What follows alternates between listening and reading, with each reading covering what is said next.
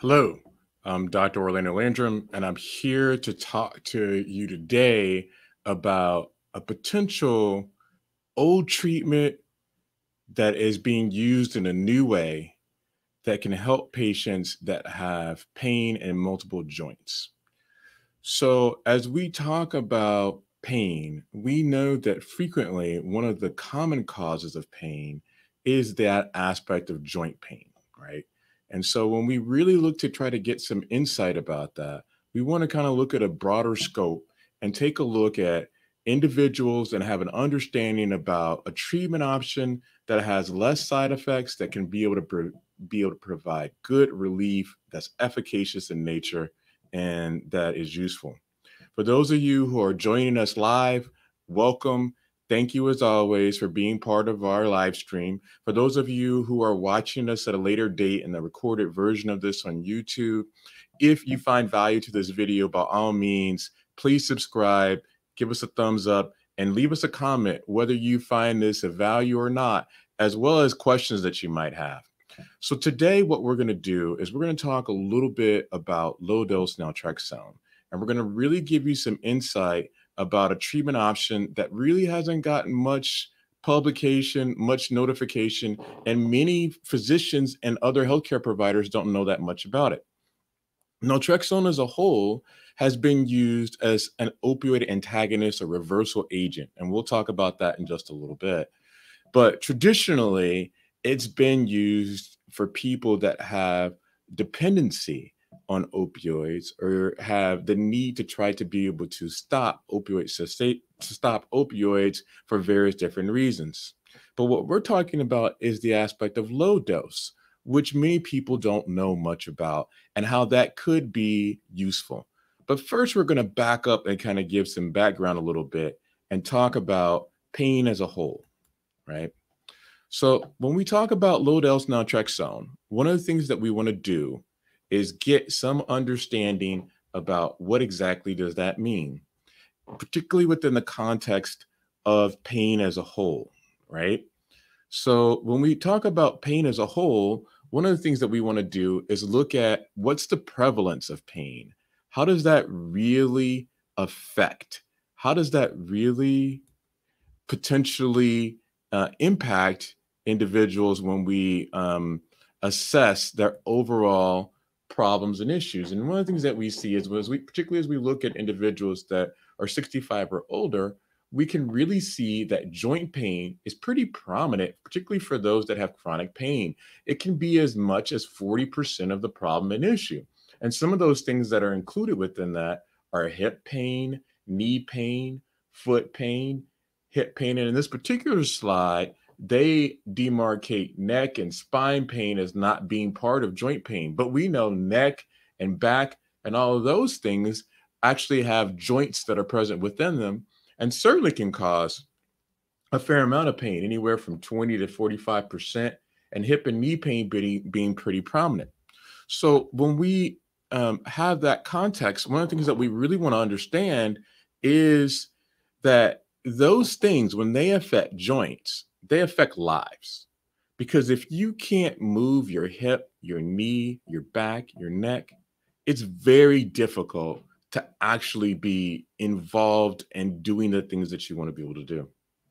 So let's say that we could be able to provide you an option that might be able to give you some relief. The question that would you be interested? Would you say, yeah, I want to know a little bit more about that? And so that's what we're talking about today. And so let's give you a little bit more information. So when we really look at the context of joint and nerve pain, let's break it down a little bit more. So 65% of osteoarthritic pain is present within the neck of the back. 40% is musculoskeletal, and 15 to 25% of this is going to be present in the joints, as we just talked about before. So how is this pain traditionally treated? Well, it's normally treated with the aspect of a non-steroidal anti-inflammatory or an opioid. So what exactly does that mean? So for those of you who need a little bit more clarification, so non-steroidal anti-inflammatory are going to be things like ibuprofen, Relafin, Celebrex, medications, meloxicam, like that, right? when we start talking about opioid medications, most people are pretty familiar, but it can be everything from a Vicodin to a Percocet to morphine to about, other medications that kind of fit within that context. And so are those things benign? As I'm sure you probably guessed, no, but certainly there are some side effects that not everyone really knows things about. So when we talk about that, these are some of the things that we see. So some of the things that we see are the context of for nonsteroidal anti-inflammatory medications. So again, things like ibuprofen, aspirin, there's increased bleeding risk, there's a potential for kidney problems, potential for stomach upset and ulcers, as well as hypertension, stroke, and myocardial infarction, right? When you look at opioids, some of the most challenging pieces are going to be things like withdrawal symptoms, nauseousness, constipation, dizziness, headache, all those type of things that could potentially be a problem that's associated with the use of opioid medications. So we know that we have issues with potential side effects, but the other things that really don't always come into play are discussions like cost and whether insurance covers it, how expensive it is. And quite frankly, when we really start talking about medications that could be safe and really useful from a different nonsteroidal and opioid medications, those that have tamper resistant that protects your family, and others who might think about using it inappropriately, many times insurances won't use those as a mainstay. They'll use medications that are cheaper and more affordable for a number of different reasons, but they have other inherent risks that have been there for quite some time. And so before you can get to some of the other medicines which have a better side effect profile, the cost prevents many people from being able to actually have access to them. And the other thing that we can talk about is the aspect of interactions and whether those medications might have issues with other medicines that a patient might be taking. So things like your high blood pressure medicines, things like diabetic medications, the two don't always go hand in hand, particularly when you talk about things that have utility for different mood stabilizers and other things that can be calming agents. And then finally, do these medications work? And as we know, not every pain medicine really works all that well. If they did, and they didn't have side effects and other addictive type tendencies, we would use those medicines even probably more excessively than what we do right now. So are there other options besides interventions and traditional treatments that we've known about?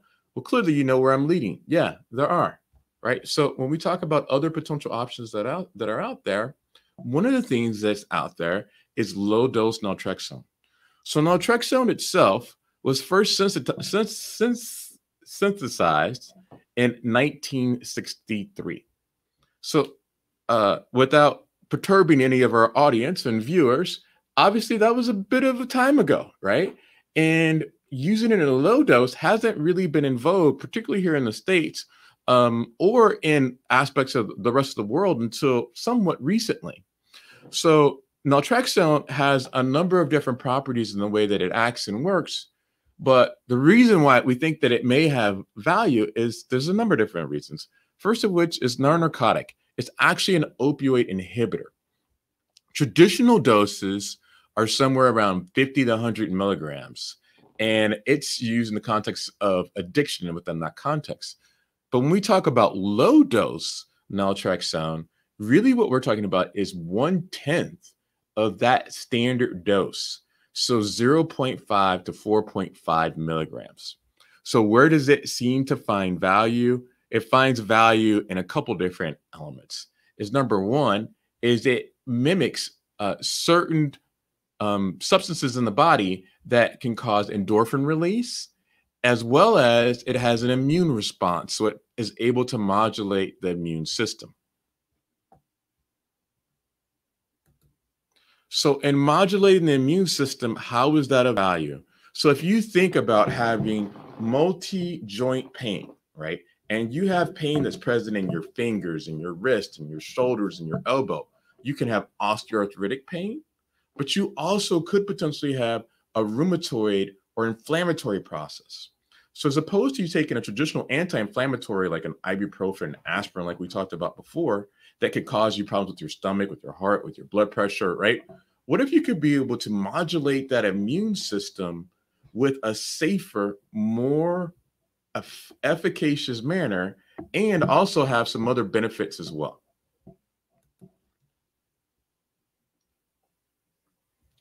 So there actually is a paper that looked at this and really assessed it, and it was done by some researchers at Stanford that looked at the use of low dose naltrexone as a novel anti-inflammatory treatment for chronic pain. And one of the things that they did was opposed to just getting a clinical response from patients, i.e., a visual analog scale. So normally when you see a pain physician or other doctor, they will say, okay, what's your pain on a scale of 0 to 10, 0 being minimal, 10 being more intense, and then comparing whatever different types of measurement or treatment is. But what they looked at was they looked at ESR, and ESR stands for erythrocyte sedimentation rate. It's an aspect of looking at an inflammatory process. There are other elements that also assess inflammatory processes, things like CRP and other measures. But this looked at how were there pain changes that took place from the treatment with low dose naltrexone, which is the component that's present here, versus placebo, meaning kind of like a sugar pill. And what they were looking to see is were there decreases or changes as they evaluate the aspect of ESR, right? And so when you're able to see this value to be able to be decreased, what they were seeing is that there were changes that were present within the context of pain scores, right? Versus a placebo, which was a flat line. There wasn't any change or any aspect of efficaciousness or difference when you looked at ESR. So one of the things that they were able to really kind of met out is that there were differences that were present. Okay. So how is this a value? 1 second. We're going to take a quick break and we're going to come back and then we're going to talk about why this may be of value to you or the people that you care about and how you might want to consider and why you might want to consider this as a treatment option for use.